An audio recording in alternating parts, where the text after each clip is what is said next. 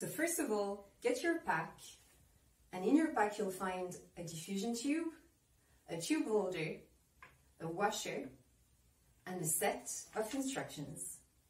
So here is the tube holder. At the back of it you'll see a film, so just remove that film off the sticky tape and it's ready to install.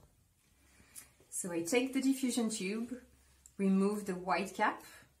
I put that cap aside in my Citizen Science pack. I'll need it in 4 weeks.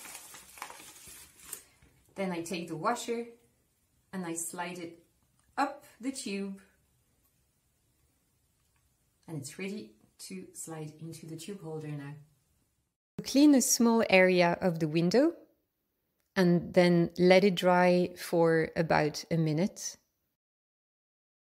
Take the tube holder and push it against the window. Just do that for 15 seconds or so.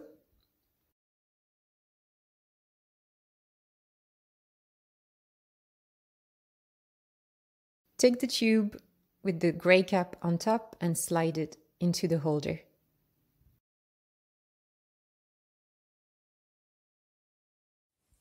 Remember to enter the day and time of installation on cleanairtogether.ie. Thanks a million for your participation. Go to cleanairtogether.ie and click on the Sign In button. Then enter your email address. This is the email address where you're receiving our communications, the air code of the measurement location, and the tube ID. The tube ID is the 7-digit number that is stuck to your tube. Then click on Login. Then enter the date and time you installed your tube.